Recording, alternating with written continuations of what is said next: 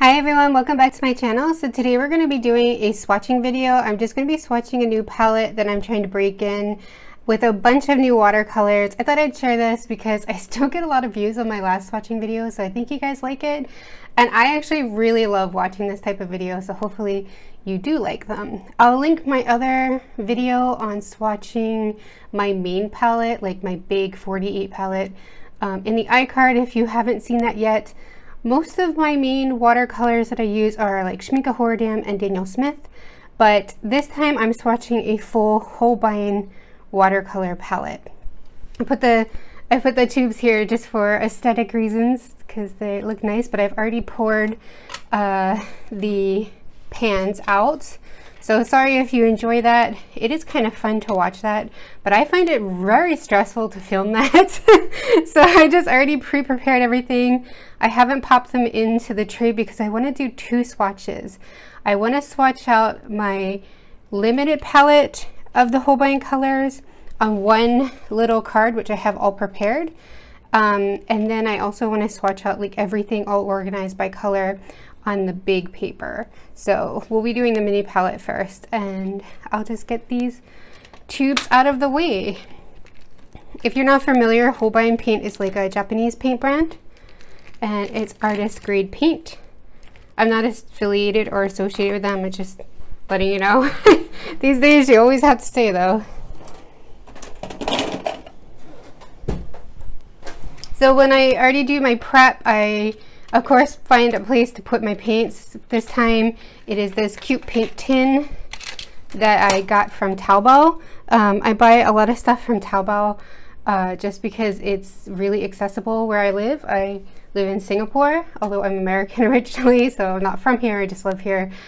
So these are really cheap, and the quality is the same as the kind of, you know, non-brand tins that you can find on Amazon as well. Like all of them are about the same quality. And they have really cute colors now, so I couldn't resist getting a pink tin. I also have like a light blue tin. Well, actually it's more of a vivid blue tin. And I have this really cool purple tin. Purple is my favorite color, and this is like one of my favorite shades too.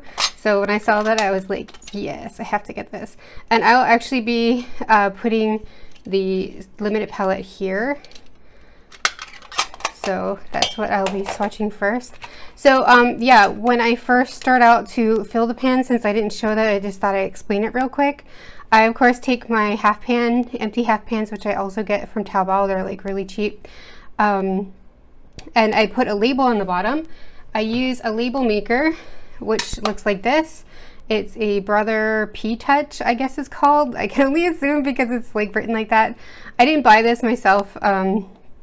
My husband bought it, so and we bought it quite a few years ago, so I'm not quite sure what it is. It does say P Touch at the back though, and it's really nice. Like I've never considered myself like, I hope this is all in frame, sorry.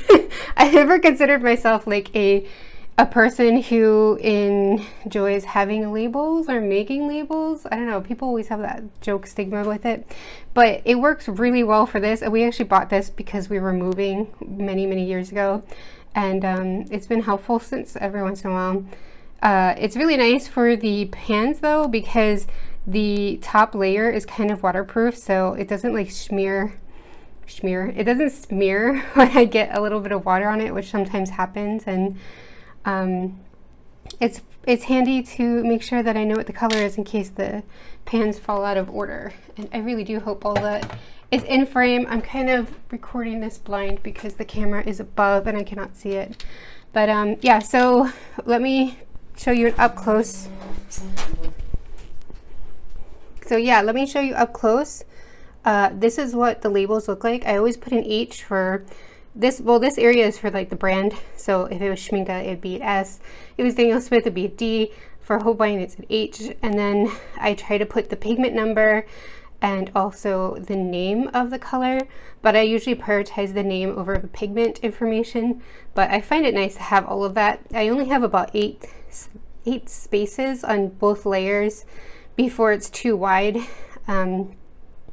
And I didn't put on the sides just because I thought it's a bit more space at the bottom. So that's how I do my pans. I just thought I'd share that in case that's helpful to anybody. And yeah, let's just get into swatching.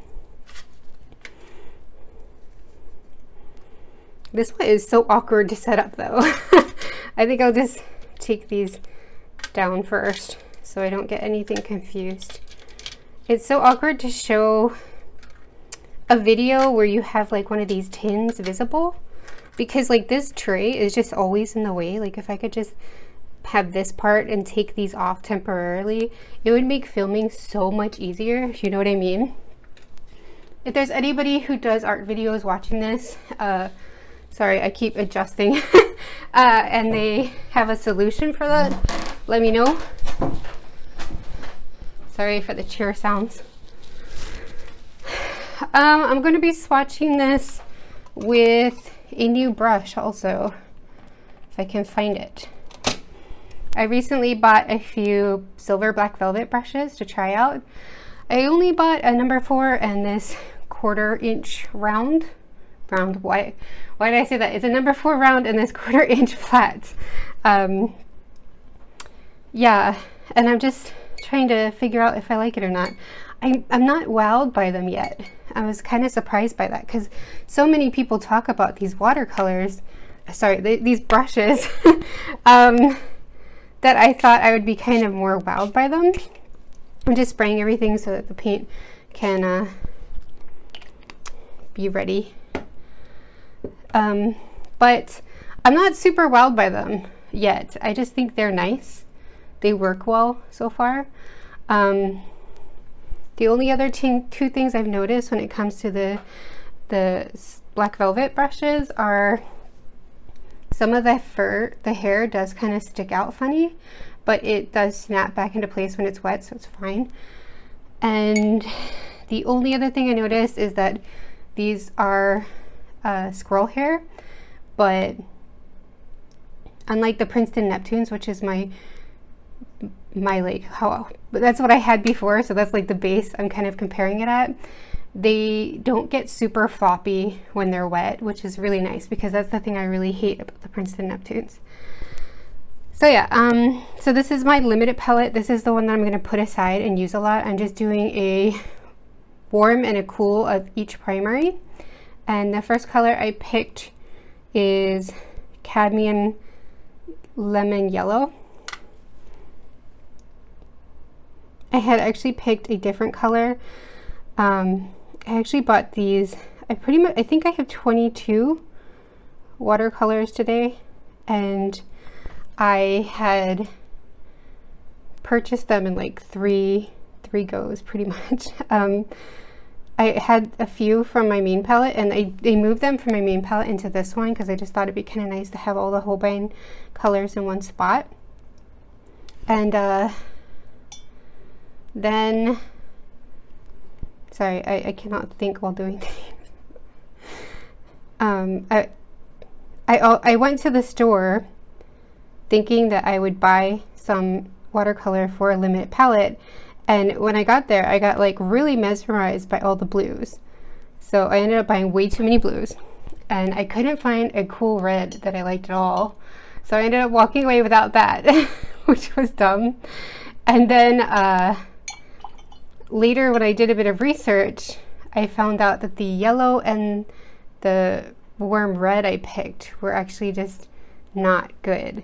So I ended up having to go back, and this time when I went back to pick up more watercolors to finish this setup, I decided to do more research. I watched more videos, I tried to get more opinions on it, tried to see if I could figure out better what a cool and a warm color would be best to pick. And I think I'm going to skip each color and come back. And I realized that the color I had picked was totally wrong, so I have a few others that I bought. And then while I was doing that, I was like, I might as well just buy like a few more because they're so inexpensive here, these Holbein paints, that I just treat myself and try a few more colors that I was always like kind of wanting to add to my palette. And I kind of went overboard because of that. So this one is the warm red in my limited palette set. It's Vermilion. The Vermilion by Holbien, they have a hue as well as like the actual vermilion paint, and I ended up going for the actual vermilion. The hue would have been much cheaper. I washed too much of this paint off. Oh well. The hue would have been cheaper, but I went for the full-on vermilion because I just kind of was like, why not just go for it? The reason I picked Holbien to be this experimental palette to play around with is because it's just really inexpensive where I live for these paints. And once I started like looking at their catalog, I was like, oh, I kind of wanted to get that color, and I've always kind of wanted to try that color, and this color is really pretty and it's not expensive, so I might as well go for it. It was like one of those. It's like really hard to control myself around pretty paints. Let's see, this is the warm red, warm blue, sorry. The warm blue, which is ultramarine deep. I never script my videos, and I always forget what I said. So if there's anything I'm talking about and you're like not following along, feel free to ask in the comments. It's totally cool. I hope I didn't get too much water just now. But yeah, I just couldn't help myself and ended up getting a bunch more colors. The original like light yellow that I had picked was the Imadella Zone yellow, which you'll see later. And then later I realized, because I was trying to do some swatches of color, and I'm just like, these are just not mixing great. Did I do something wrong? Because I've never had to put together like a palette myself, which was the experiment. And then I realized from one video, it was a live stream. I think it was Atokano who did the live stream. She was saying that that color is actually a middle yellow, not a cool yellow. So it's like, oh, I knew I should have picked lemon yellow. But I was trying to avoid picking lemon yellow because I already have a lemon yellow in Schminke color. So I was trying to pick something that was a bit different but also like fit the bar, which is probably where I went wrong. And I feel like this is not enough pigment. I just did not get enough pigment in this one. See if I can add to that. But yeah, I'm losing what I was just talking about.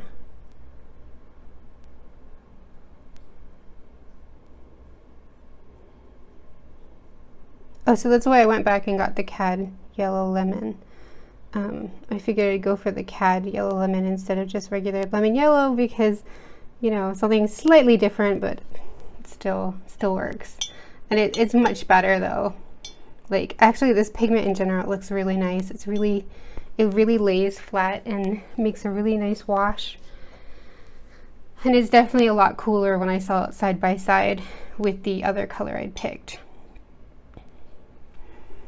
So those are my warm colors, and I'm gonna go back and do, oh, you know, I always swap the yellows. Like, I know the difference with the yellows between the warm and cool, but I always swap them in order. I don't know why. Let me double check. Okay, we could be in frame more. Like, I always want to put the cool yellow with the warm other colors. Like, I just always seem to go that way. So this is the warm yellow, which is the CAD yellow deep.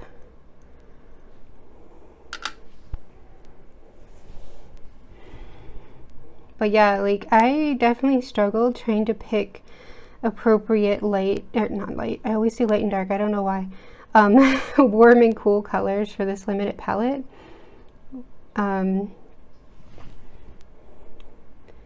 And it's like I can identify warm and cool for the yellow and red within, you know, I'm not gonna be perfect at it since I don't do it often, but mostly I can tell when I look at the colors. But when it comes to blue, I actually really struggle with that. I really struggle with figuring out which one is a warm blue and which one is a cool blue. So the first time I went to the store, and I hadn't done as much research first time I went there to buy these paints to make this experimental palette, I ended up, I think, with like 3 warm blues. I was like, oh no, I'm not sure if any of these would work. So I actually ended up asking the person at the store, like, do you know what a cool blue is? And the only answer I could find online, and the only answer they gave me, was phthalo blue. And I was like, oh, I'm not a huge fan of phthalo blue. It has such a pretty color, but it's so staining. But I was like, all right, fine, I'll just get phthalo blue just to be on the safe side. But I do still wonder if there's other colors I could use. Like, I wonder if teal, like a teal color, can be a cool blue. Does anybody know? Anybody in the comments actually know which ones work for cool? Definitely let me know. But yeah, the whole point of this palette was I wanted to experiment more with limited colors, a limited palette. And Holbien is very inexpensive where I live. There's a shop called Straight Arts Co. in Singapore. I'm not affiliated with them, by the way. Shoot, I washed off all my pigment. I just shop there, and they have like actually the most inexpensive watercolor in Singapore. So if you're looking for like a really good deal, definitely check out that shop, because they have 2 brands that are really inexpensive here, which is the White Knights. They have the pans, which I know most of them are $3 each. I was actually kind of considering getting those, but I'm not sure I will yet. And then they have these Holbein paints, which Series A tubes are, I think they're $3.90. Plus there's probably tax on top of that. So it's really inexpensive. Like the Schmincke Hoordium, Daniel Smith, those kind of paints, also Winsor & Newton Professional, they all start at like $7 to $9 for a Series A. So with Holbein, it's so much cheaper, at least where I live.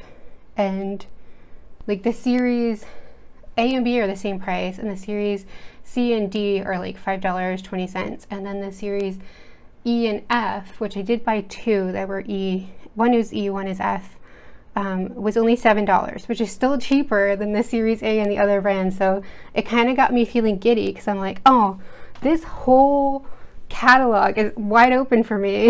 It's so affordable. So that's why I wanted to kind of dive in and play with these colors. By the way, this color is quinacridone magenta.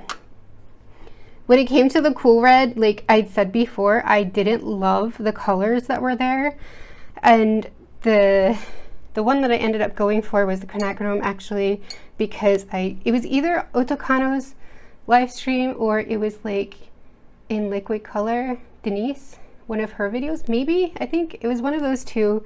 I was watching their video and they had used quinacridone magenta for the cool red. So I kind of went for that, even though I'm not a super fan of this color. I feel like it's one of those colors that I just ended up having multiples of in different brands. And I don't know, it's not my favorite. I actually much more prefer my Schmincke Hoordium Carmine, but Holbein's Carmine is made with a different pigment. And after I did a little bit of research, I found out that even though it says it's light fast, it's made using a pigment that is not light fast. So I kind of messed this up. Too much water up here. Oh no. Shoot, I'm swatching the wrong color. Oh, don't mess that up. Okay, let's just... I'm swatching the wrong blue. No. It's fine though.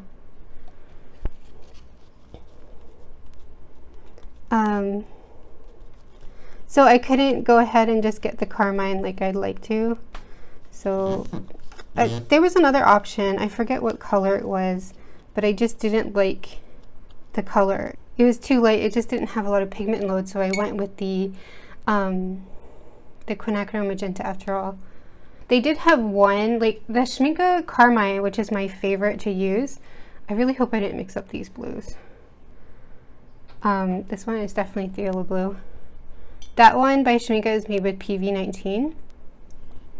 And the only PV19 that Holbein has is quinacridone violet, which I actually did get. But I was a little disappointed that they didn't have another one. Oh yeah, that's definitely phthalo blue. Again, I'm pretty rambly in this video, and I might not remember what I'm saying and then repeat it, so sorry about that. And also, if I'm talking and I never explain properly, just let me know. I'll explain it in the comments, because I've actually recorded this video already and then I got all anxious and deleted it, and now I'm trying again. So I've actually said this stuff a few times, and that's why it's hard to remember, if you know what I mean. See, phthalo blue is a really pretty color. It's just, I don't know, I'm kind of bored with it. Kind of want to experiment with other colors, but I'm just going to do this first, and then I can adjust my limited palette as I get braver. By the way, this is the phthalo blue yellow shade, which I got because it sounds interesting. It's like, oh, what's the difference between yellow shade and the usual phthalo blues? But I think I remember hearing someone say it's just another wording for green shade. So yeah, that's my limited palette. The only thing maybe I should try to add more color to the ultramarine deep.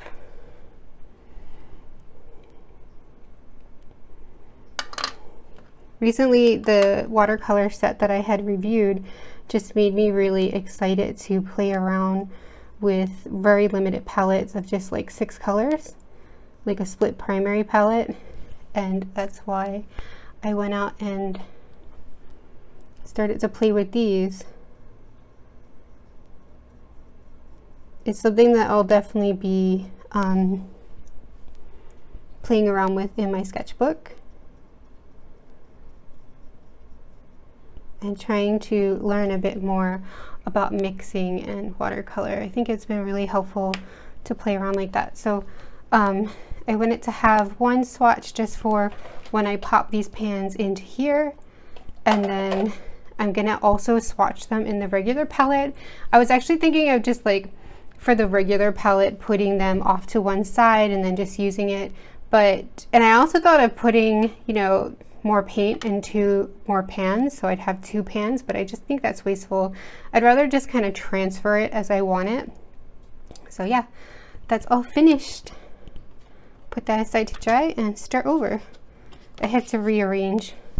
By the way, the backing cards that I made here, the swatching cards, these are made with bee paper, 100% cotton. Let me show you what that looks like. I'm just getting it from the drawers under my table. I bought this last time when I ordered from Blick. Let me get this in view. When I ordered like the brushes and stuff, I also ordered this from Blick, and it was actually pretty inexpensive. Like, it's really inexpensive for this big thing of paper, which is crazy and very helpful, especially since it's cotton paper and I've been wanting to use more cotton nowadays. But it also wasn't too expensive to ship it from Blick to Singapore, which was very, very nice. Very, very nice indeed. But I don't ship it directly. You can actually get them to ship it to you if you pay. But I find that too expensive. I use a forwarder.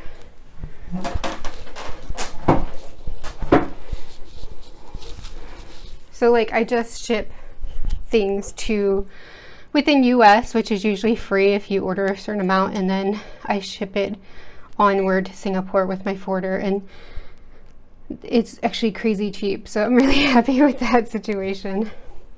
Even the paper was super affordable. So, oh yeah, I need to rearrange this first.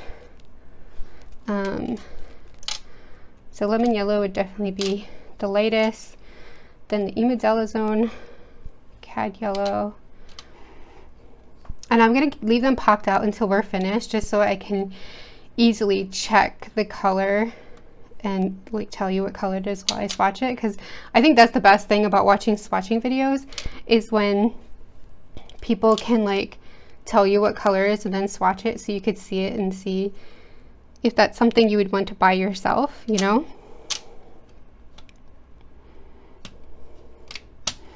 That was super helpful when I was picking out these colors. I would definitely say if you're going to buy colors of anything, markers, watercolors, highly suggest doing more research, because when I went to the store the first time, I did a lot less research and I just kind of hemmed and hawed and ended up with a few colors that just didn't even work. And then when I went back the second time, I did a whole lot more research and I was very, very sure of everything I bought, so I was really happy with that experience. Let's see. Let me take the failed attempt. No, that was rearranged different. Okay, I'm just gonna fast forward over this part and I'll be back with you guys after we've arranged everything. And by the way, look at how many failed attempts I've done at this. Oh my gosh, anxiety, please leave me alone.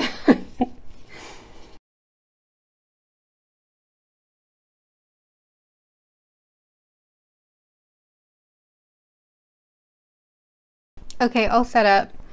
I think I'm gonna leave a gap here and a gap here, just because I am missing two and I'm not going back to buy more watercolors yet, so I'm fine with leaving it at missing two.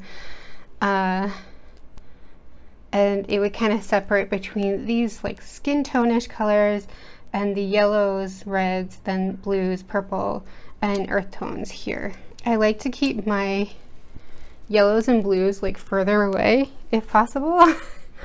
Because my biggest pet peeve when it comes to watercolor is a dirty yellow. I really, really, really hate when my yellows get dirty. It makes me so annoyed. So I try to keep them further away. I feel like it's still really close, but it'll be fine. There is a gap, but sometimes, you know, there is splatter, so that gets so annoying. So yeah, let's do this again, but with the whole set. Let me check if everything's in frame first.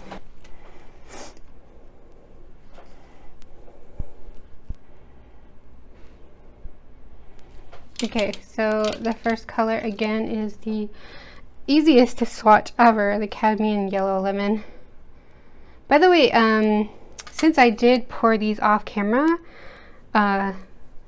the colors did pour really well. Like, the only thing I really do when I pour paints is I just pour them in. I don't add anything. I know some people suggest to add, like, what is it, like glycerin or gum paste or something? I'm not sure which.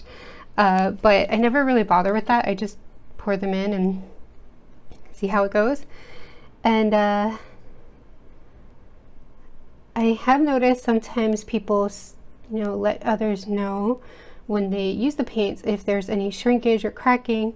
So I did notice with these paints that especially the yellows shrunk a little bit. Sorry, I'm mixing up my words. Only a tiny bit, like from the sides they came in a bit, so there's a gap on all the sides. So if that's something you're worried about, you know, just FYI. I also did see some cracking. There's a tiny little crack that appeared in the cobalt blue, but oh, I should show you this close up. Sorry for the chair sounds again. The raw sienna here cracked like crazy, but like it's not popping out. It's not like that bad. So just so you know, if you're curious, most of these dried shiny too, but some of them dried kind of matte, which I think is kind of interesting.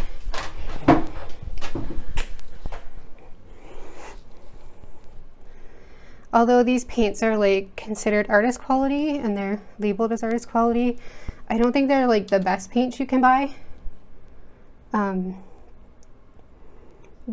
Especially since I already did some playing around with these colors in my sketchbook next to another watercolor that I had played around with, and I could see that these are just not as bright. They're just not as nice, but I definitely think if you can get them at a good price, they're worth it to play around with. They still work great. And it could also be the colors I was playing around with were just not compatible because that was when I was trying to make the first, I think it was 7 colors I bought work together. And that just was not going to happen. I couldn't even get a good purple with the colors I had brought first, so definitely not a good idea. But I'm still learning. I think it's fun to experiment though. Like in the past, I feel like I've changed my mindset about watercolors a lot since I started using the watercolors, and even since I last made the last swatching video. I think I've learned a lot and I've changed my idea about a lot of things since then. I have actually been using watercolor since 2015 now, but it's off and on because I also like to use markers and other mediums. So, you know, oh, by the way, that color was the Imidalazone yellow. Am I saying that right? It's PY154. So you can see that this was definitely way, like when you see it next to the color, the other color, you'll see that it's very middle. And this one is definitely a lot cooler. But what was I saying? Someone needs to be here to tell me what I was talking about. Oh, I've changed my mind about a lot of stuff, and I've just learned a lot. In the past, I do occasionally go through things where I try to be more mindful of what I buy and try not to buy too much, but there's also times when I'm just really in the mood to play around and experiment. So recently I did this review for some watercolors, and it just made me really curious about other brands and what they offer, and probably shouldn't have washed all of that pigment off. And curious about different pigments and combinations, because when I was looking at those colors, I thought to myself that there's no way these colors are going to work together. They're like just not my favorite. I don't enjoy this. But the more I used them, the more I got kind of excited, because I was like, oh wow, I just realized that this color actually has really interesting properties and it's really fun to use, and I wouldn't have known that if I hadn't actually kind of forced myself to use them. And it just made me kind of curious to play around with other brands and other colors like that. Unlock their properties and really get to know them better, if that makes sense. And that one is the Cad Yellow Deep, which is my warm red.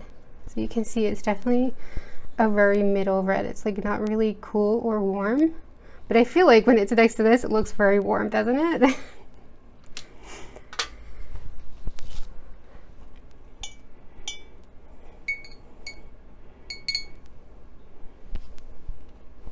This one is the Vermilion again. Let's see if I can swatch this a little bit better. I always have a bit of problem with swatching this Vermilion. Like I always feel like I can get good pigment when I lay it on thickly, but then like pulling it down. Sorry, I cannot think while I do stuff. I feel like the pigment gets lost. So I think if I just don't wash it out fully, I can get a much better swatch. Sometimes when because I'm trying to talk, so the video is interesting, I just can't swatch well because I do something stupid like rinse all of the pigment off my brush.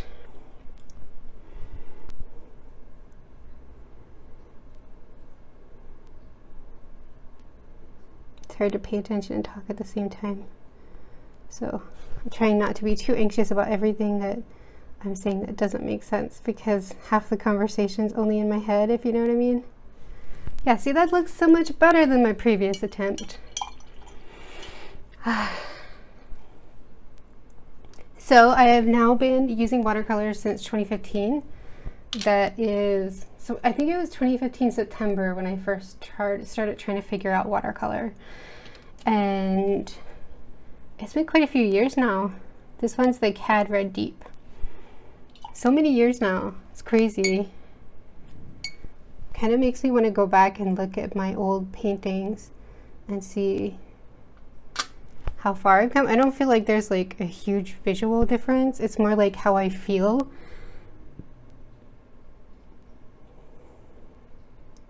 Like the comfort level of using paints that has changed. And I feel like especially in this year, I have been experimenting more with my equipment. You know, when I first get into a medium, I don't feel like I'm very observant. Actually, I'm not really a very observant person in general, which is kind of weird when you think about it. I needed to put more pigment because I just washed it off. It's kind of weird when you think about it because like, shouldn't artists be like really observant people? But I'm actually really not. I don't always notice things right away. And when I first started watercolor, I was totally fine with cellulose paper. I thought it was totally fine. Although I feel like that's how it usually goes, like for me at least. I don't mind using cheap stuff at first because like that's just the way I've learned for everything. It is, I think it's good to use less expensive stuff first so you can learn to appreciate the more expensive stuff. But I actually didn't end up doing that for watercolor. Anyway, back on track. Yeah, when it came to like brushes and paper, I was using cheaper stuff at first for the watercolor, but it's only until now, only until like this year that I started to feel frustrated with that and want to explore different papers. So now I've been using 100% cotton paper and it just works so much easier. It just makes the process easier and it takes away some of my frustration that I was feeling. And I've also been experimenting with brushes too. This is the Pyro Rubin, which I really like this color. I've been trying to get slightly nicer brushes, so I hope I didn't get too much water. So that to see if it helps, you know. I've been using slightly cheaper brushes and I have noticed some irritation from that. Did I just wash all of that pigment away? See, I have a really hard time focusing when I'm talking. Wait, was that the right color? Alright, let's just wash this away. Oh, that's another thing that has changed dramatically. I was like so afraid to wash away the paint because every tiny thing must be used, but nowadays I'm not as bothered. I'd rather have a clean palette. And it all comes down to preference, really. How you work will be different and your values will be different. I've seen some people who have very messy palettes and they're totally fine with that, so everyone's different.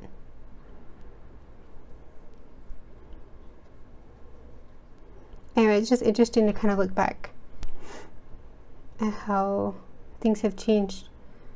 So when I was talking about like I wanted to try different paper and brushes because I feel like I'd been frustrated by that, I've switched to 100% cotton watercolor paper. I've been using mostly cheaper stuff that you can get kind of in bulk. By the way, yeah, Pyro Rubin. See, isn't that a pretty color? I really like this color. I actually thought that maybe I could use this for my cool red in my main, you know, little palette. But when I did a little like color chart, it doesn't really work. So I'll just use it for pretty colors for now. But yeah, I mostly use the cheaper 100% cotton watercolor. Like I bought the B paper because it was really inexpensive and I wanted to play around with it. And I haven't actually really used that for a piece yet, just for like this, and it seems fine so far. And I've been using the Strathmore, the Strathmore Ready Cut cotton paper, which is kind of small, the one that I have at least, but I have a lot of it and I don't feel stressed to use it, which I think is one of the most important things. And I'll be experimenting with, I still feel like scared to use my arches. I don't know about any of you, but I bought Arches a long time ago. It's not even like the expensive like pad where you it's glued on all sides. That one, I don't know why that one's so expensive. The one that's just glued on the top and you pull it off, that one's like only like what, $10 for a pad of like 10 papers. But the block, that's what it's called, the watercolor block where it's glued on all the sides, is so expensive. Like, it started making me wonder, is the paper quality different than the pad? Because like, why is the price so much more expensive? A little tangent on paper for you. And I've also been experimenting with different brushes. So I actually bought a real hair watercolor brush. I'm not sure if I talked about that yet anywhere. It was expensive, but not as expensive as I thought it would be. Man, I don't really have a gradient going here. I should pick up some of this pigment. I only got one. It was really small. That's why it wasn't as expensive as I thought it'd be. Okay, better stop fussing with that. I'll just put more pigment on top later. But when I first went to use it, I wasn't impressed. I don't know. I don't think I can appreciate it yet. And I also bought some synthetic brushes, which I actually like a whole lot better. I ended up going back to Princeton brushes. So far, I've always really enjoyed my Princeton brushes. So I bought some Princeton Heritage and Princeton Aqua brushes, which was a whole thing. If you're on my Patreon, you probably know. I'm not sure if I mentioned it on YouTube yet though, but it was like this whole thing where I was ordering Princeton Aqua brushes, but I got Princeton, nope, I was ordering Princeton Elite. Those are the words. It's Princeton Elite. Sorry, everything I said before where I was saying Aqua is Elite. I was ordering Princeton Elite Aqua brushes, but I was given Princeton Elite brushes. And then I had to contact Blake and be like, I think you gave me the wrong brushes. Do you have the correct brushes? And it turns out they don't. And they never got them. And it was just like, I started to wonder, like, do these things exist anywhere? Because the Elite brushes are the old one, like the old version, and the Aqua Elite is the newer version. But so far, I really love the Elite brushes. They are really nice. The Heritage brushes are also really nice, but I can't really tell a huge difference.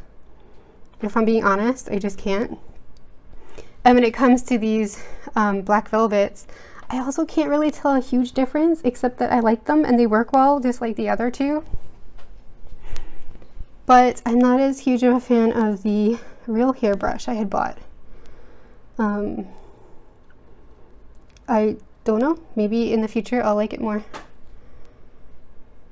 Maybe I just need time to see the difference, just like with the paper as well. Yeah,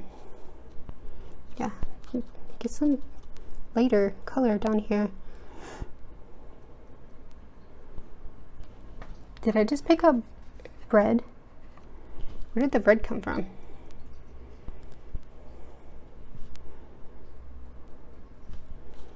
Probably the tissue. Okay. Okay, stop fussing with that. And then I fuss with, okay, stop. It's just swatches. By the way, this is John Brilliant #1, and this one is John Brilliant #2, and I hope I'm saying that right. And I left a gap between these two on the chart. Yeah, these swatches are just for me to look at and know what color it is when I'm painting. So they do not have to be perfect, which I have to remind myself. It's kind of fun to swatch though, so it's fun to make them perfect, to be honest. But I actually do get quite a lot of comments on my previous swatching video before, even nowadays, which I think is kind of weird. It's weird how YouTube works that way. It's like such an old video will still get comments. And I actually get a lot of insults by people who don't like the way I swatch colors. Which to me is so funny, because it's like, is there swatch police? Like, what the heck? Why are people going around trying to police the way I swatch colors? It's just for my reference. It's not for anybody else's, so it doesn't really matter how I do it. And I don't think there's a wrong way to swatch colors. You know? You know, guys? You know? Anyone else think that way too? Like, I can't understand the mindset, because I've never gone on someone else's watercolor video and criticized them for doing anything. Like, even if they have a dirty palette and I like clean palettes, I don't criticize them for it. I just think it's fine. It's just the way they do things. But yeah, my cat is sitting on my foot, so I'll be right back. Okay, my cat has been given the proper attention she requires. So yeah, like I was saying, so if you're bothered by the way I swatch, sorry, but don't worry about it, okay? Don't worry. This one is Shell Pink. These colors are actually from my other palette. So I just moved them over the pans. I took the pans out of my 48 palette and moved them over here, because I thought it'd be kind of cool, since I have so many, to give Holbein its own place, its own tin, its own location. But since I was moving them, I took the chance to like clean them up, because you know, somehow colors just splatter in, especially the blues. Those darn blues, they splatter into all the light colors. Don't even know why, but I love blue, so I can't even complain. Blue is one of the weakness for me when it comes to picking watercolors. Like, I want to buy all of the dark reds and all of the dark blues forever. Like, those are my favorite ones to go for, at least right now. But yeah, so that was Shell Pink, and this one is Brilliant Pink. So okay, back on track. So yeah, I just popped these tins, these pans out of the bean palette to put in here, clean them up a bit. I considered adding more watercolor, because as you can see, there's only the tiniest little nub of color in here. And that's just because when I bought it, it was because I wanted to play around with these skin tone colors, and I wasn't sure how much I'd like them, and I don't want to pour more than I need. Oh, this is so dry. So I only poured a little bit. That's kind of like, when it comes to watercolor in general, I don't feel the need to pour like until the whole top is filled. Like, I just find it fine to put a little bit. But that's just me. Like, you don't have to be that way. You can do what you want.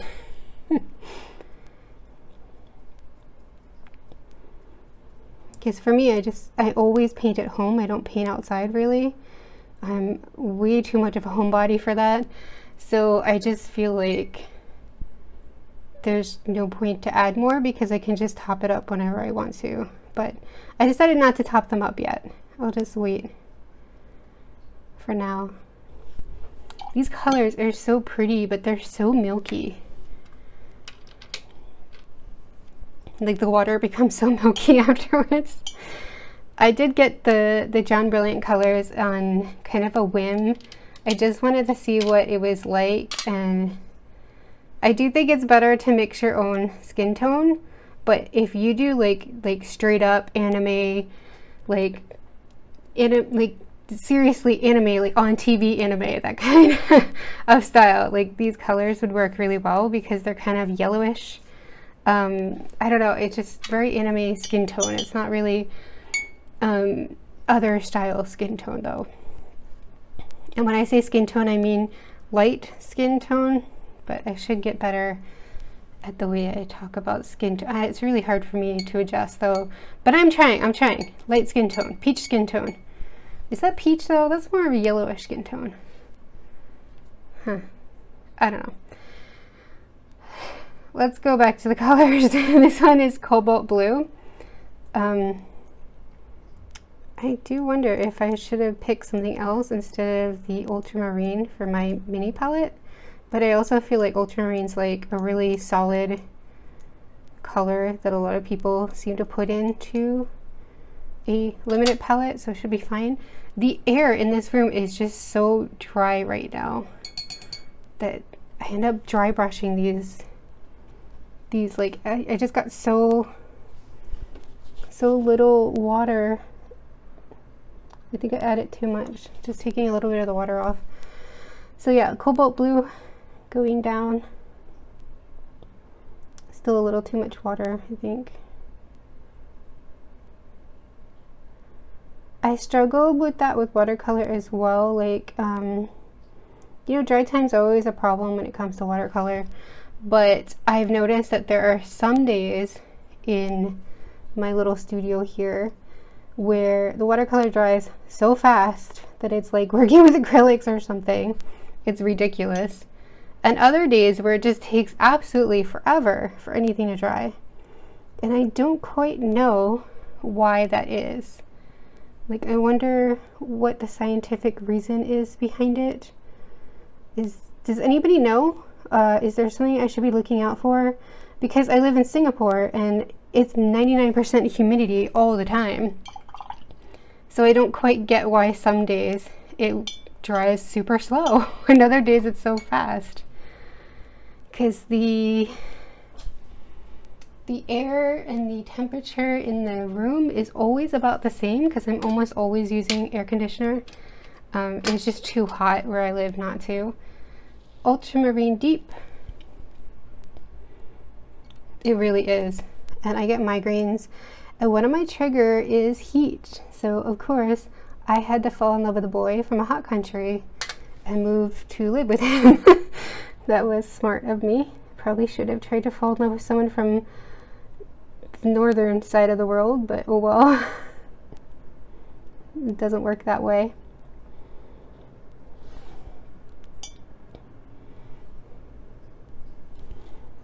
But in a way it's kind of good too, because since I moved to Singapore, my migraines have just increased like exponentially. But I've learned a lot about how to deal with them because of the increase, and also what foods trigger it that I might not have noticed in the past. That might have been a bad idea, going on the sides.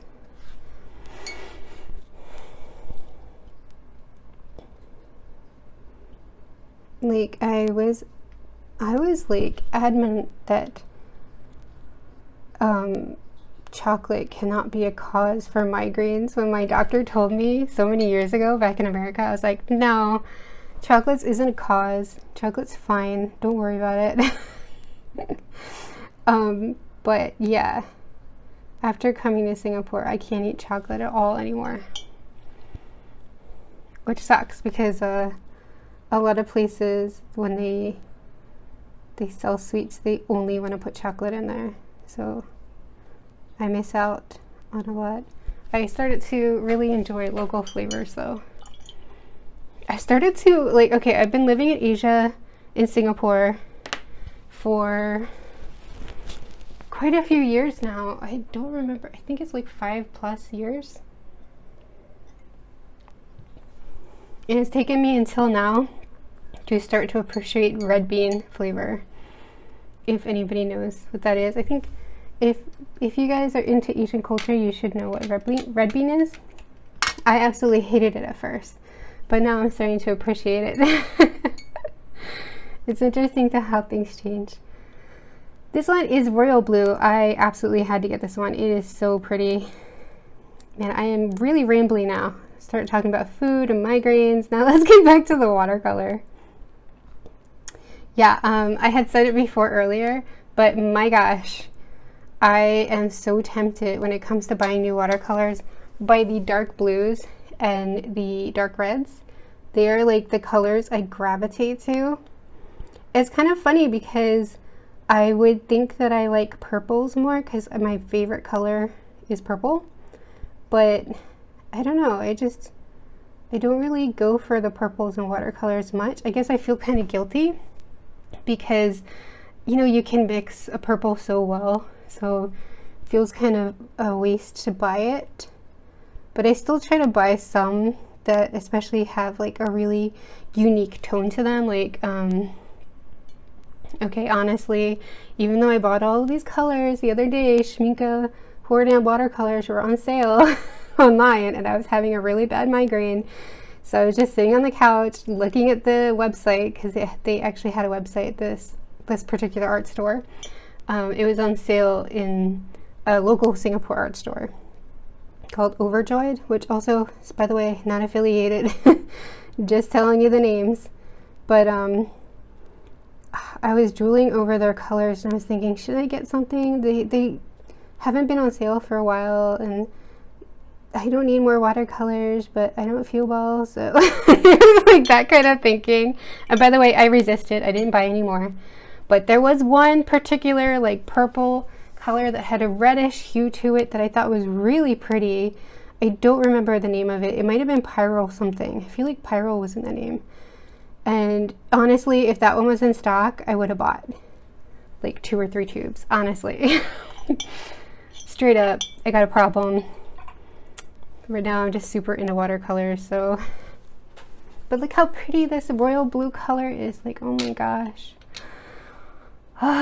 It's really pretty. It's like Mayan blue dark, Prussian blue, indigo blue type pretty. Like, love it, love it. You know, it's funny because indigo blue is, or indigo blue, why am I saying indigo? Just indigo is actually one of my favorite colors, especially like in pencil and stuff. But I don't think I've actually bought one in watercolor yet. Like, I think I got close to it a few times, but they tend to put black in there, so I kind of didn't really want to go for it because I just feel like it'll end up looking kind of dull. I end up going for these more brighter blues instead. But one day maybe I will get an indigo. This one is the phthalo blue yellow shade again. The room is just like, everything's drying so quick that I'm trying to be careful not to let the colors like touch each other at first, but it seems to be drying so quick that I haven't had any runs yet.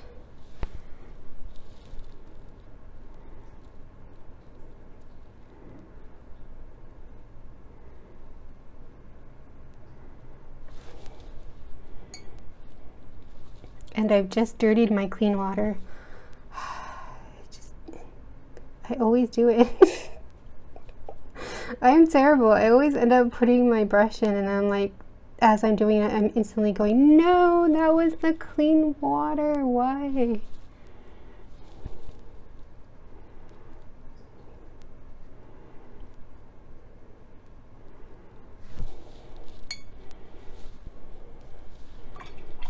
Well, now it's very blue.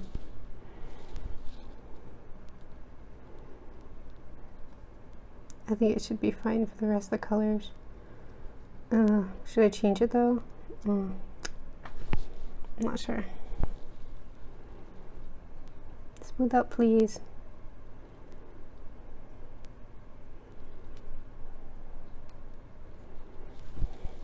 I do wonder how much the Holbein paint is in Japan. I don't think I've ever seen that. I mean, I've seen sets that were pretty inexpensive, and I have seen like Holbein paint on like Amazon Japan website, which is always so tempting because like you can buy the individual tubes and they only seem like they're like $2 or $3. It's like crazy cheap. But then when you add shipping and fees, it's like, yeah, not worth it.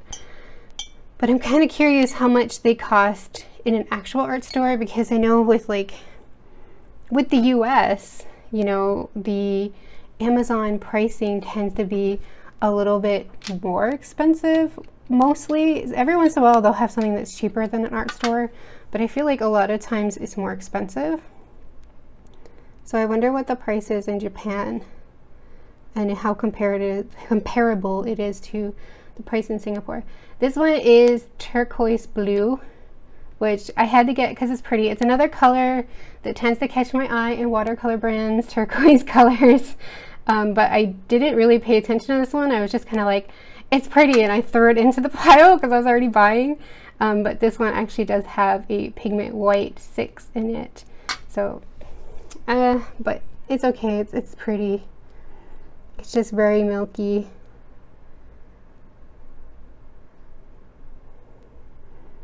It's kind of like these colors, they tend to have, I think they all have pigment white of some type in there.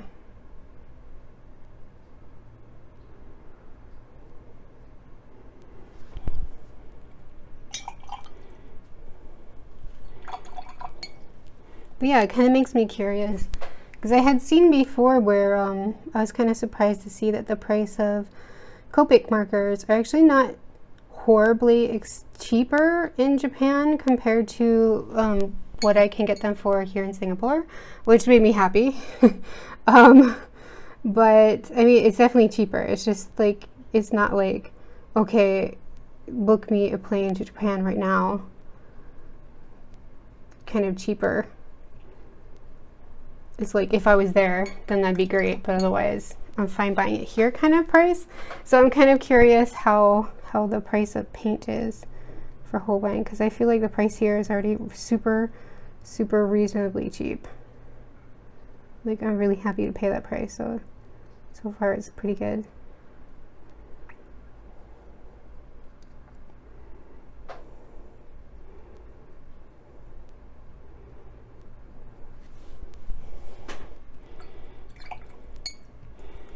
Okay, see, that one's so pretty.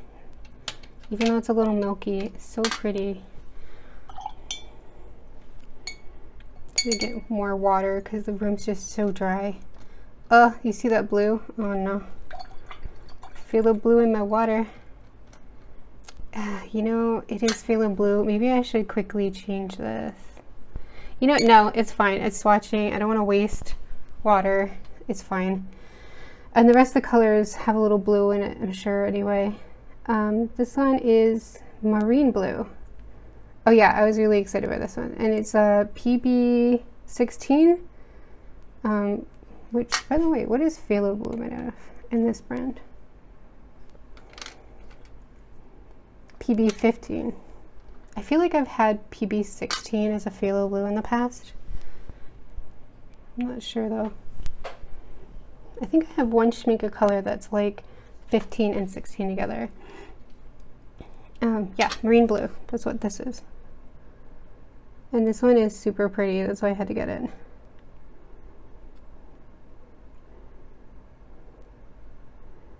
I actually picked this one up the first time I went, I believe. Because it was just so cute, I had to get it. What I like about it is that it's like a turquoisey color, but it's leaning towards the green, which I don't have a color like that, so I think it's something different and really interesting to play around with. Okay, oh, it's so vibrant too, so pretty.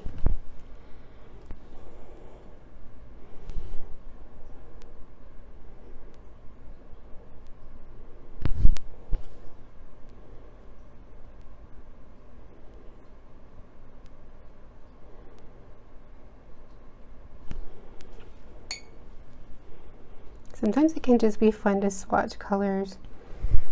The edges are a little messy, but it's fun. It's not an artwork, it's just the swatch. I'm telling myself, but also you guys, calm down. If you don't like the way I swatch, don't worry about it. This one is cobalt blue, or sorry, cobalt violet light. I bought this a while ago. It was like in the other palette too. I like this color, but I also feel like it's strangely kind of milky. Like, it's not horribly milky, but it's strangely kind of milky.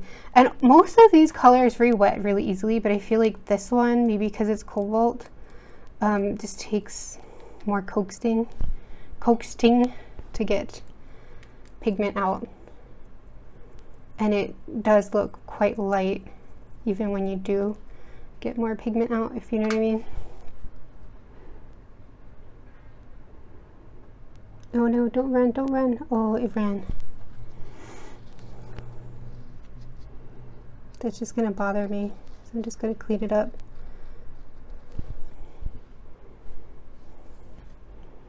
Let's wait a few. Okay, I'll just cut here and we'll come back when this is dry. Okay, let's try this again. Yeah, it's kind of funny though, because these are like my two favorite colors mixing together.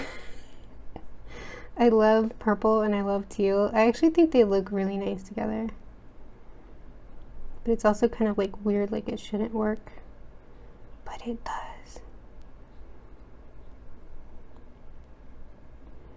Okay, don't mix again, please.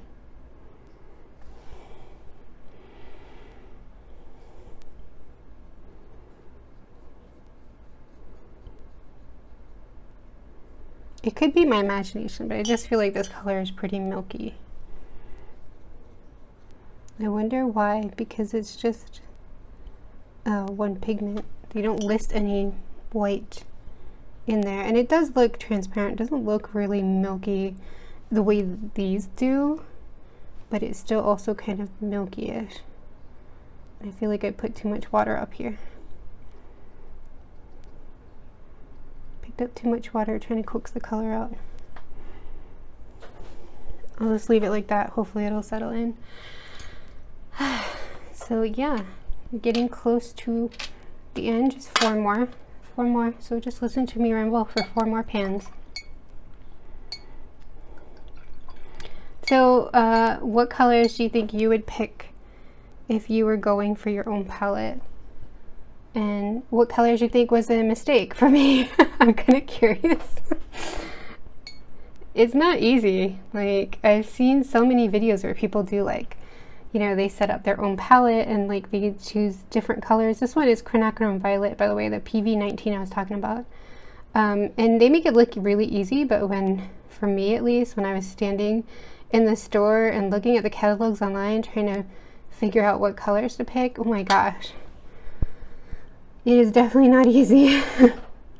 Wait, wasn't there supposed to be a gap? Oh yeah, after this, I'll leave this one open and then do the other. Okay.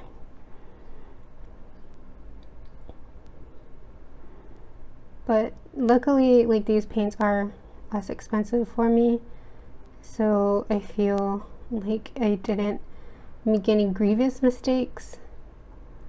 Like, I'd probably be pretty upset if I bought the wrong yellow for another brand that was like way more expensive for me. This is the reason I went for this color was partly because, you know, I do enjoy the PV19, and I was kind of curious about a different tone of it, since they have a different tone compared to the Schmincke one I use all the time, but also because I did think that this color looked like an interesting tone purple. It's like a magenta-y purple. But I'm also a little unsure if I already have a color that's similar to this. I might. But I haven't actually looked since I bought it. And even in the store, I kind of suspected that I think I have a color that looks kind of exactly like this. Let me check. I have the chart right here. Yeah, this is my big palette. Wow, I actually put a lot more space in between these. I'm filling these up all the way. No, it's nothing like the Quin Purple I have. Because, like, this is quinacridone violet, this one's Quin Purple. It looks more magenta. Really, look at that. So, hey, good job me. I actually did pick something that's very unique to my overall palette. I should really swatch everything in one big paper so I can have that for reference too. Would you guys be interested in watching me swatch like all the colors I have in one big paper, or was this enough? You're fine, don't worry about it. You don't want to sit through me rambling during another swatching video. Let me know. Or maybe I should make like a live stream. I keep wanting to live stream and then like I just get so anxious. Like even this video, like I said, I already redid this video a few times because I just felt like I was saying stupid things and I did things wrong, and well, this one generally I really did want to rearrange it, but you know. This one is the Raw Sienna. I bought Raw Sienna because I do enjoy using the yellow ochre that I have by Schmincke, and I wanted to check out other people's yellow ochres because the Schmincke one is really opaque, and I think maybe just yellow ochres in general are opaque, but I wanted to see if there was one that wasn't as opaque. And I noticed that the Schmincke one, or the Holbein one, looks very, very similar to the Schmincke one. So instead of getting that, I decided to try this raw sienna because I feel like it's a very similar tone to the yellow ochre without buying yellow ochre again. So I wanted to experiment, and it wasn't too expensive, so I decided let's just try it. Let's just try it. I do feel like it granulates. I guess it's just very grainy. I think that's granulating. I think it's very granulating. So I'm not a big fan of that for what I was originally purposing it for, which was like skin tones, but it'd be really cool for like sand and like that kind of thing. So something different just to try. Plus I think it was burnt sienna I bought, and I love that color. I think it was, where is it? Oh no, burnt umber. Burnt umber. I just love this color. Burnt sienna, oh yeah, it's not the best. I don't use this much, but I love this color so much, my burnt umber. I use this a lot actually. I usually put a little bit of like yellow or red to it to just kind of give it a different tone. And because I love that color so much, I got this one, which is Imidazone Brown, which I got partially because I was like, oh, it's another Imidazone color. I don't know what pigment that is, but it just sounds so interesting. I never heard of it before. So I was kind of curious to get it just for that fact, but I also noticed it was like a really nice rich brown, and like I just love my other rich brown on my other palette, so I wanted to grab it and like just see if hopefully the tone is a bit different from the other one I have. So it'll be useful, like, you know, for doing outfits, like leathery type looks, or just like, yeah, I guess leathery type looks. I just feel like it's a really pretty, it's really, really nice. I don't know why I'm saying really pretty. It's really nice to have that kind of color on hand without having to mix it. Although I am trying to get more into mixing and exploring what colors can do, but there are certain times where it's like, even if I mix it, I'm just gonna, shoot, I just mixed all the pigment off. I'm going to just like not get it right the second time. And of course you would get better with practice, but sometimes you just need to get the color on the paper and move on. So sometimes convenience colors are nice. I'm kind of curious how this compares to the other brownish colors I have.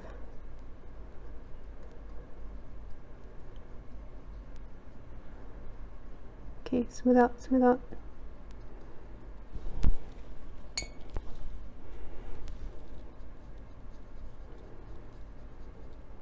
Actually, it's probably pointless to be wiping this away. It won't show later anyway. Okay, good enough, walk away. So yeah, I'm kind of curious. Hopefully it's not the same tone. No, it's not. It's a lot reddish, a lot more reddish. It's kind of more like this English Venetian red by Schminke, except like way less opaque. It's like if you took the opaqueness out of here, you get this color, is how I feel. That's pretty interesting. That's really interesting. I think I'll definitely be using that. I should probably like Google Imidazone and see what kind of like pigment or rock or something that is.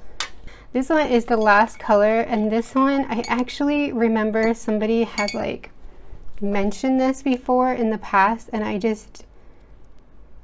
told myself to try to find it, but I never remembered to do it. And it was only after I was like really scouring the Holbien catalog online and trying to like see what the colors are and pick out what I liked that I realized that this was here. This one is PBK1, that's the pigment, and it's called Peach Black. And I'd heard somebody mention that it's like a really nice dark black. So I had to get it. I love black watercolor. I know it's taboo. We're not supposed to like black watercolor. We should just use ink or something. But I love black watercolor. I love it more than ink. It's so much easier to control. And although you can mix your own, which is supposed to be the way you do it, I prefer the richness and density of the pre-made ones. because I like that inky look without having to work with the ink. But so far I've been disappointed by the blacks that I have. Like the lunar black just granulates so much till I can't take it. It just doesn't do what I want. And my favorite is ivory black, but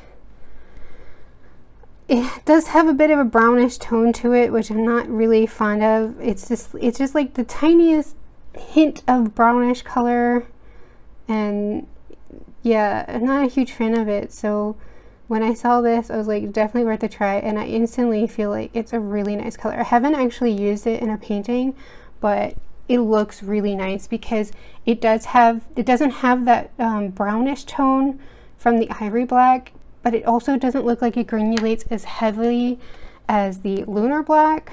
I should probably compare it. Yeah, see? The tone is different. It does granulate a little bit, which I don't love. I might still like the ivory black better, but it's way better than lunar black. Like, just way better. I thought I enjoyed granulating colors, but turns out I actually don't as much.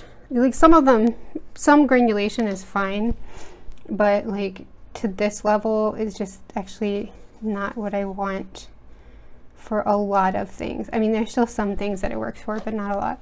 So yeah, that's my little palette. I'll have to put in the little names once it's dried, because like I have here, so I know what everything is. But that is my little Holbein palette. I can't wait to get started with these, play around with them, and like see the extent of what I can do with this limited palette as well. Hopefully it works out really good. I think I made good choices for the colors that I picked, and hopefully they mix really well, and I'll have a lot of fun with that in my sketchbook in the future. And I feel like after I play around with these colors, I want to go back to my bigger palette and pick out 6 colors from here that I already have and experiment with that too, because I just feel like I want to experiment with a lot of stuff in the future when it comes to color combinations and playing around with watercolor. So yeah, I hope you enjoyed this video. I hope you did not mind my rambling too much. If you like this video, definitely give it a thumbs up. Leave me a comment down below, all that stuff. And yeah, thank you guys so much for watching, and I will see you next time. Bye.